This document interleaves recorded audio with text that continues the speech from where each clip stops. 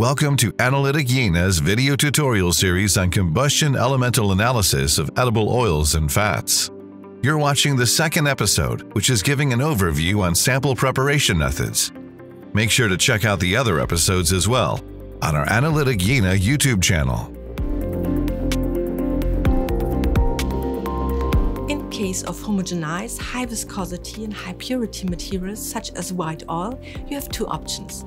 You can either apply a sample pretreatment or select a suitable sample supply strategy. Feeding high viscous materials directly is possible by using a special syringe with a wide bore needle. Another, more convenient option for sample supply is the utilization of a heated sampler. A temperature decrease of 80 centigrades is decreasing the viscosity remarkably. Inhomogenized multiphasic samples require a pretreatment. An easy technique is warming up in water bath with mild shaking. Vials should be closed to prevent evaporation and hydrolysis effects. The so-prepared sample is ready for further processing, like dilution or direct dosing. Another strategy is to dose viscous materials directly as a solid. They are weighed in directly into quartz sample boats. If they are inhomogenized, this will be done after melting. Sample supply in solids mode requires horizontal operation with a boat inlet system. Dilution is often used in case of too high viscosity or concentration. It can be done either volume-based, but better is to do it mass-based due to its independence to environmental effects, such as temperature or pressure. To choose the right solvent is crucial for the entire analysis quality. You should use only high-purity PA or PPA solvents.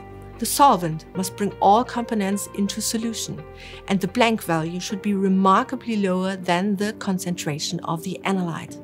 Solvent and sample polarity and boiling point must be equivalent. The latter is crucial when working in the vertical mode. Viscous and inhomogenized samples such as palm oil require specific pretreatment strategies to avoid scattering and to low results. They can be treated in two different ways. Either melting and shaking directly before dosing, or homogenization by a solubilizer. In case of palm oil, this is simply the solvent saline. This enables easy automated dosing. The dilution ratios should be adapted to the expected content of the element. Low concentrated viscous materials should be diluted in a small ratio, 2 to 3 times, just to decrease the viscosity.